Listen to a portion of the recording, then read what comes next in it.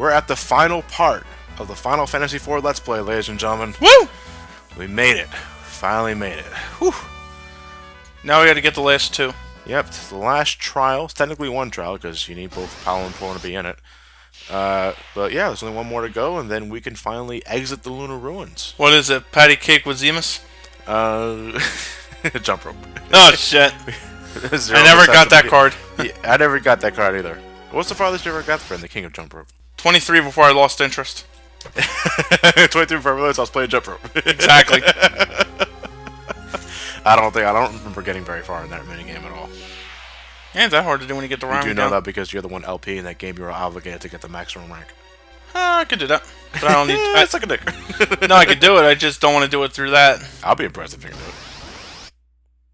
You also got to impress all the noblemans and Queen Braun. You have to steal the flute on your first steal. I don't know how you're going to manipulate luck to do that, but you need to do it. Let me see. You need to get Excalibur 2. And, you need to beat Ozma at level 1. Why don't you wash my nuts on that one? That's like a 9-year-old's meaning of mastery. Well, if you can do all that, then you're better than me. No, champ, I just did it better than you. Why would I want Excalibur 2 anyway? It screams fool's bait. I want to get it just once, just to say I did it. I don't want to get it, and then when Final Fantasy IX's eventual re-release comes out on the PS4, it'll be a trophy, and then I'm fucked. Oh. Okay, final trial of the Lunar Ruins. And I gotta admit, that's some manly sounding music there. I feel like I'm about to send their final test in the Discovery Zone. Discovery Zone, kids. Yeah. Am I fighting toy soldiers? No. We are hearing Paolo and Porum's theme, though. We haven't heard this theme in quite a long time. Yeah. I can't say it really rocked.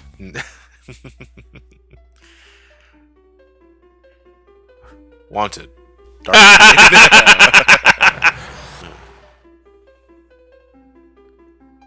Okay, so there are two. Wrestle a bear. Don't lose. Fuck. I can't do that.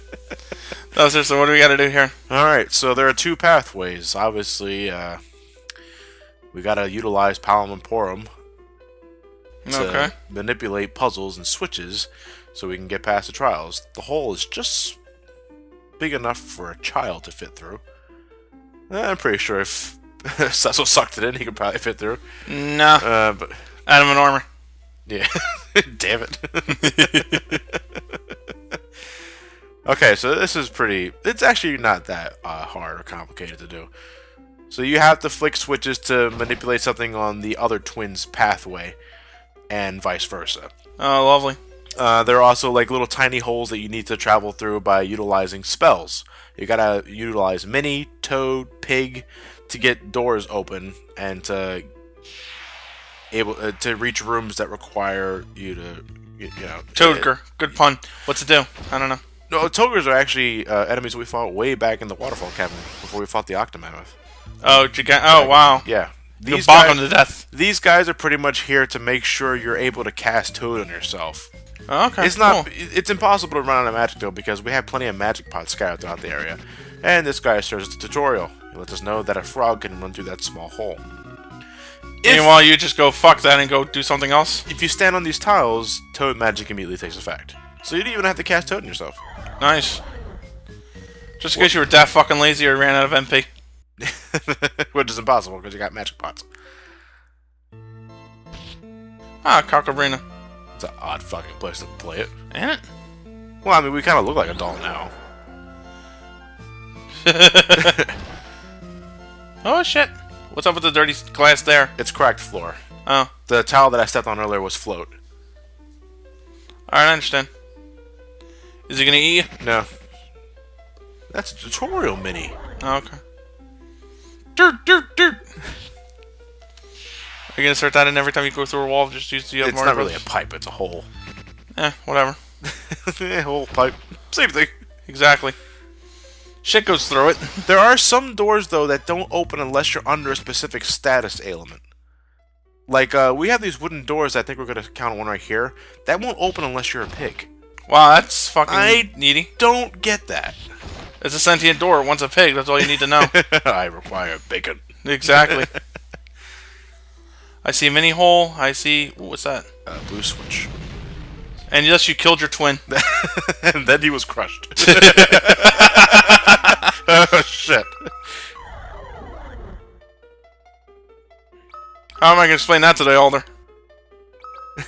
Asuna. That's your heal for everything. No, you cast, oh shit, what was the memory be gone shit in next game?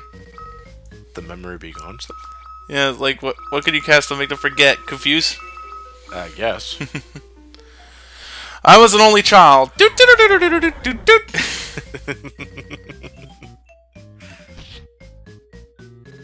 Yeah, this is one of those puzzles. This is one of those puzzles that Run. It's only a matter of time before you find the answer for yourself. Well, the only thing that will fuck you over in a bit is the fact that you need to be a pig in order to have the door to open. It's some doors. It's not all the doors. It's some doors. And some magic have priority over others. Like, I think Mini overrides Toad and Pig. Well, that's the worst. Well, I would think Toad or Pig being worse than the other two. I still don't know the damn difference between Toad and Pig. I think Pig. If one of your characters consume the character under Pig, they gain HP. But think of all the calories. Like we care? We're Americans. Very true. Actually, to this day, I still don't know what Pig does. I think it may have something to do with your attack stat being reduced. But then again, so does Toad. Difference. Matt. Between Toad Why don't you and utilize Pig. that thing called the internet? We still have a bit to go before we... Pig prevents the target from using magic. They also lose benefits from equipment or weapons, but in the case of monk types like Yang, Pig will have little effect on their damage. Toad prevents the target from casting or using specials. All around cripple. So, which one's worse, Pig or Toad? Both. That's not a yes or no. I mean, They both suck at the end. Okay, there you go, that's a good way to say it. The way I look at it, Pig, because then you're not trying to be cooked in the bacon. There are people that eat frogs. Huh? There are people that eat frogs. I don't count the French.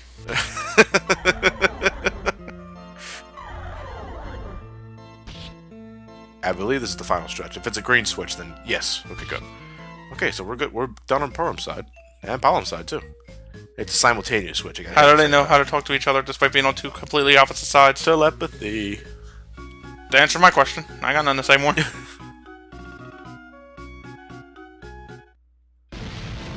And that is essentially the end of the trial. 100 bottles of beer on the wall. 100 bottles of beer. I can see Cecil singing that nonchalantly and Sid ready to crack him in the head with a hammer. Oh, idey.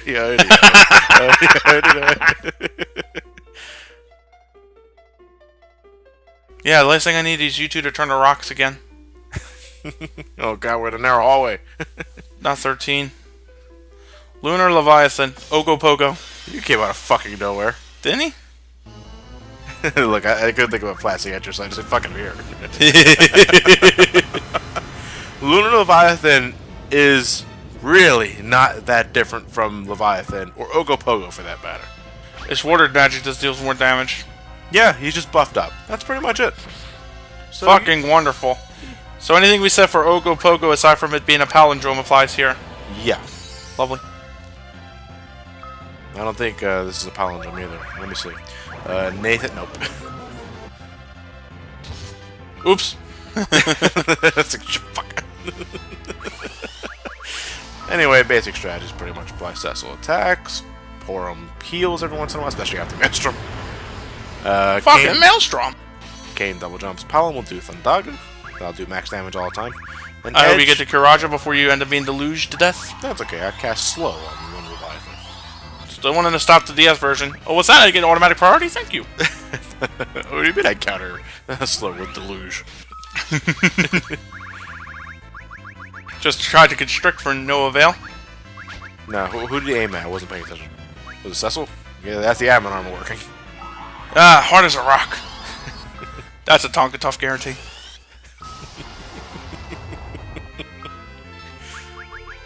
Oops. Oh, boop you in the head.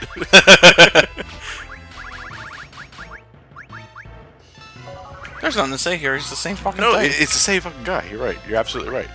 Like, out of all the lunar summons we fought, this guy is pretty much just a buffed version of a fight we've already fought before. 2 times. Leviathan, Lunar Leviathan, Ogopogo, Lunar Ogopogo? Hey, shut up, man. Well, thankfully, since we're pretty buffed up in terms of attack stats, this battle won't take nearly as long as the original Leviathan fight. Or no, I think we defeated Ogopogo faster. I would hope so. Except this fucker has the HP to spare.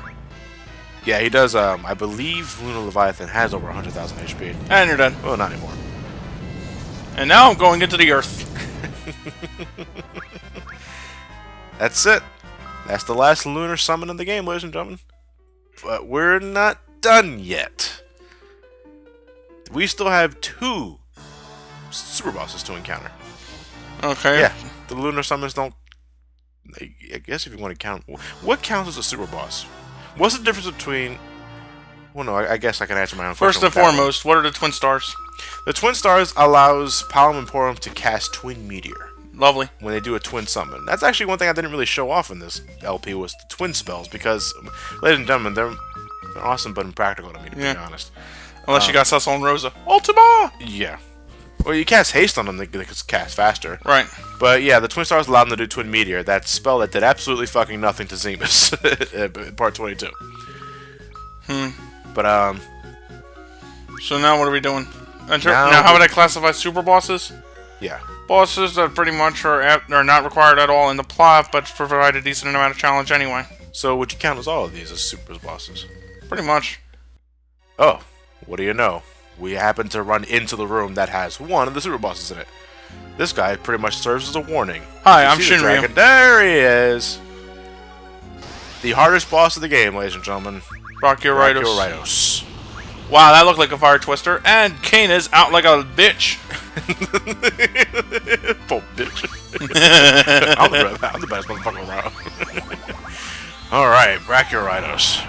Christ. Looks like she's trying to warm her hands up. As you can see, his Inferno packs quite the punch. It's pretty much an instant kill. I don't think you can defend against it entirely. Okay, Cecil says no. No, that was a physical attack. Oh. So, what strategies can I tell you? Bonk him in the head. Yeah. Cecil will attack. Hopefully, the Holy Elemental spell will follow up with this, so you can do more than you can break the damage cap. Palom will cast Flare when he can.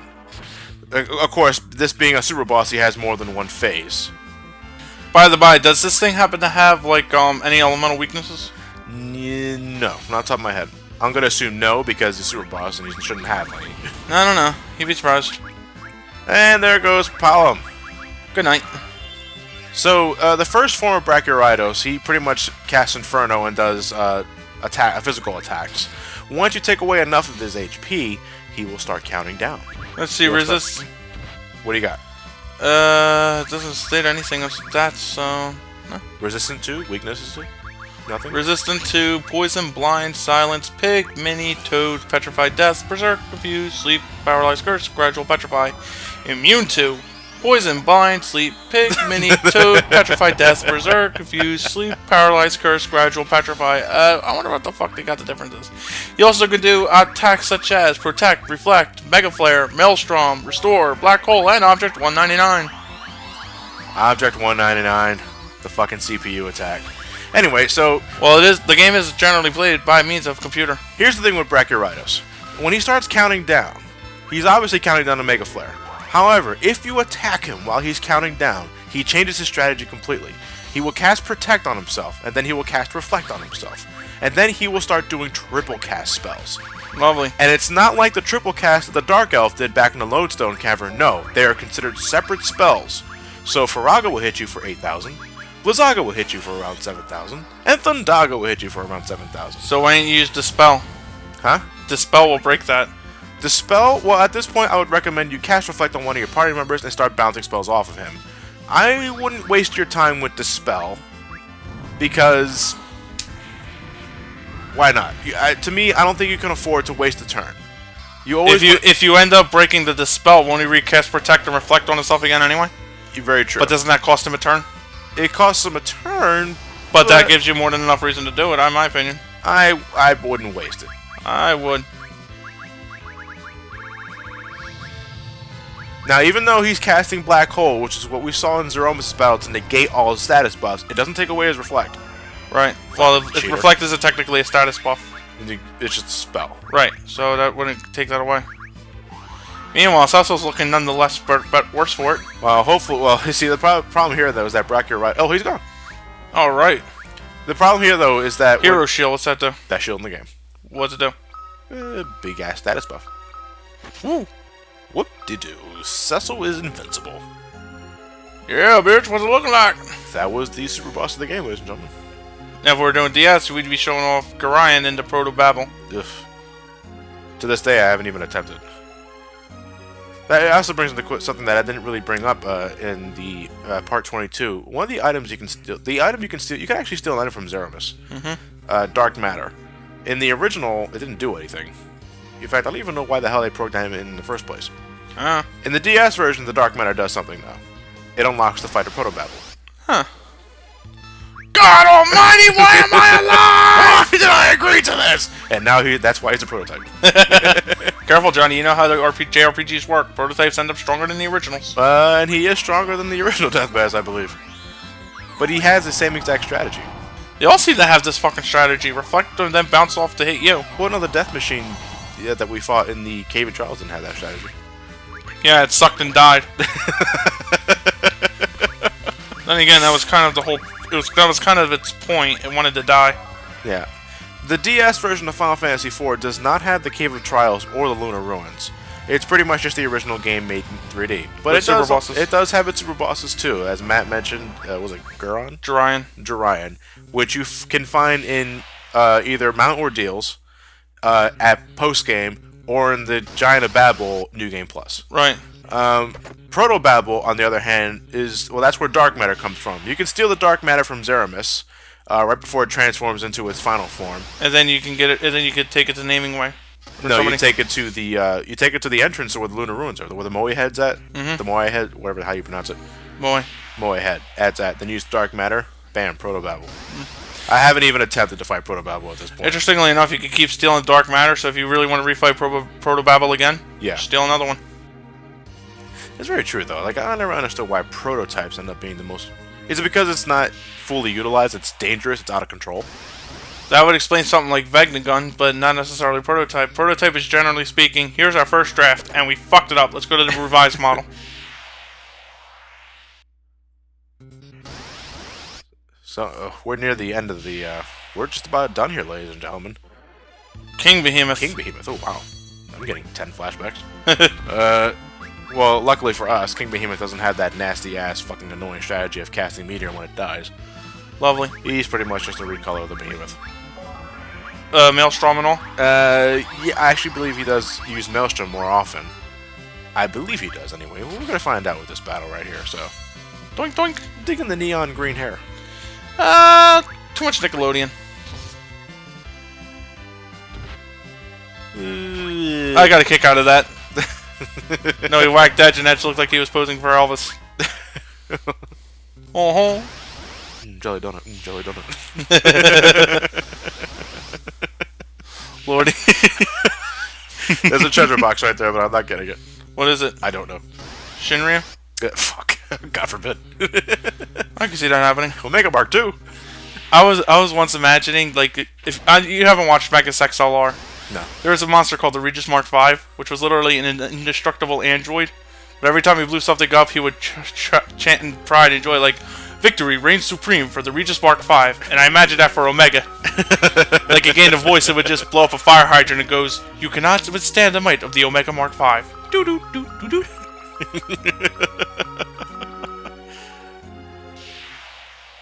So, is the final boss Cecil's father? No. Golbez? No. That'd be some shit. So here I am being... Okay, that warps you back out of the Lunar Ruins. Here I am thinking that's not a save point, so I end up using a Mega Elixir right here. Dipshit. So I use a Mega Elixir here, and then I find out it's a save point.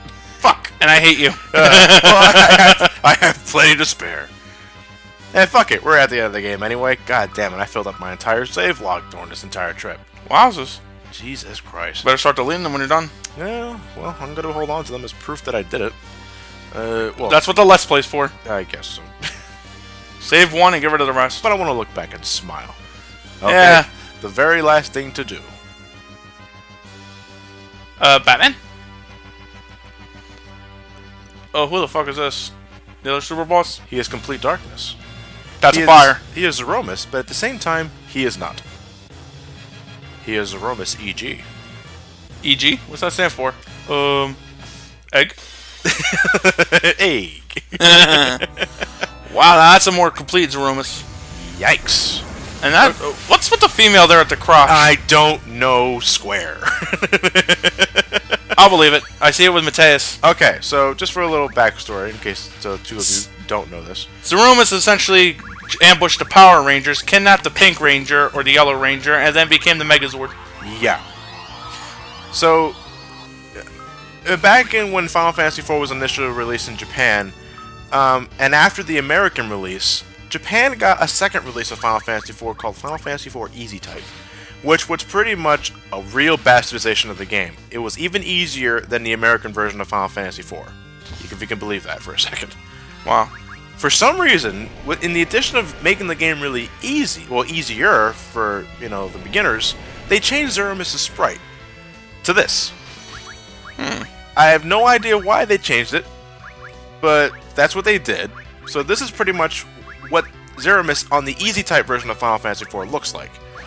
So they figured for the advanced version and the complete collection version, you know what, we have the sprite that we spent a lot of time making. Let's revamp it and make it a super boss. Zeromus EG, though, isn't that difficult, to be honest. Well, it has Reflect up, and I'm not seeing it do anything else. Well, it always starts the battle off with Big Bang, which we're used to at this point. Check out Little King with his blue hair. It also likes to utilize spells. We saw it use Toad earlier, to not much effect, and we saw it use Mini. So it's a bit more nasty in terms of, you know, status-inducing spells. But other than that, this guy really isn't that big of a deal.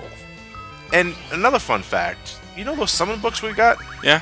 You can actually, if you want to, you can start using them on this boss battle because, you know, you're at the end of the game anyway. It's not like you're gonna need them. Right. Some of the summon books also have secondary effects. Like what? I'm not sure what summon book it is, but one of them can transform Zeromus EG into a Toad. It's temporary, mind you, for a few turns. Please tell me you show that off. No, because that makes the battle pathetically easy. But I would like to see Zeromus as a Toad. I did it during my advanced one in Final Fantasy IV out of complete fucking accident because I wonder, you know, I got these books here. I wonder if they look like one-use items. And then you throw it at Zeromus. Bonk! That's not how I use it. Yeah, but the summon books, the secondary effects can affect Zeromus EG, but I don't want to use them because I just want to fight this guy the normal way. I wanted to say it at least once. Oh well. Ah, well. Zeromus Toad would look so cute. I've read on strategies that when Zeromus is down to the bare minimum of his HP, his last resort is pretty much like 5 to 10 attacks in a row. The Gigantor from 6 Advance. I believe one of the tiers before Kefka also had 10 hits attack too. Yeah. So I would assume it's something similar to that. Thing is, though, if you have Edge's Vanish, you can actually get right by that. I believe it would. Yeah, the Blink spell would bypass it. But the thing is, though, he's not going to do that for this fight because he only does it when his HP is between a certain number, but after a certain amount of turns. Basically, it's kind of like going away from Final Fantasy V. You trigger the death animation before you trigger the percentage of HP where he actually does the correct, where he executes the proper command. I think I get him to the HP level they need to be in order to initiate the last resort attack, but then I hit him again, that takes him out of it. So meanwhile, all Edge is doing now is throwing Shuriken, but at this point you may as well just bonk him normally. Yeah. And Palom's not getting much use here because Reflect. Zeromus actually cast Reflect on himself when you hit him with a spell. Anytime you cast a spell on him, he counters with Reflect. So what I really should be doing here, well, I'm bluffing with Palom so I can get a stat boost on the magic properties. What I should be doing here is I should be casting Reflect with Porom on somebody here and start bouncing spells off. But we don't. Nope. But yeah, but this, ladies and gentlemen, this is it. This is the end of the Final Fantasy IV Let's Play, because after we beat the boss, there's no credit sequence. We already showed that off in Part 22. Right. So, Matt, would you recommend Final Fantasy IV to a person who's never played an RPG ever, or Yes, I would. Can you only recommend it to a person who likes JRPGs to begin with?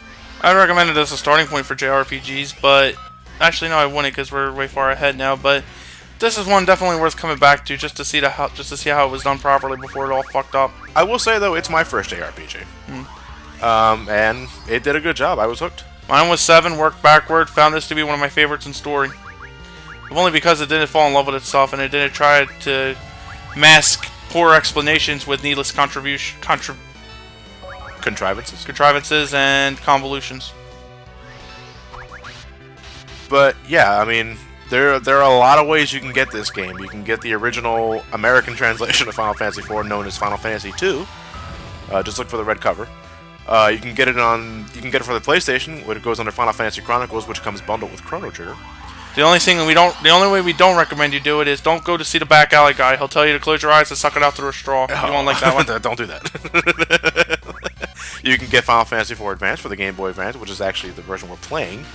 Or you can play the actual version that we're playing. It's Final Fantasy IV Complete Collection for the PlayStation Portable. Which you could do if you don't mind a bit of fanfic in the after years. Well, speaking of the after years, we will not be getting to the after years for quite some time, ladies and gentlemen. We're gonna branch off to different RPGs after this game is over. In terms of what RPG we're doing next, I'm not exactly sure yet. Depending upon what I could do with my finances, it'll either be Persona, or if not, we'll just do Pokemon Yellow. Do you want to let the audience decide? Huh? Do you want to let the audience decide? Yeah, why not? Okay. Persona or Pokemon Yellow? The one with the most thumbs up is the next RPG we'll do.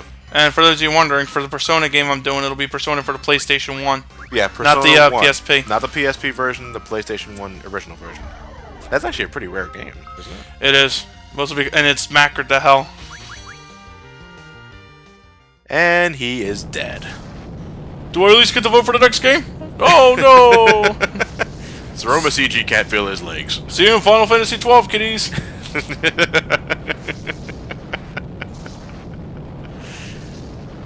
That's it. High fives! Ah!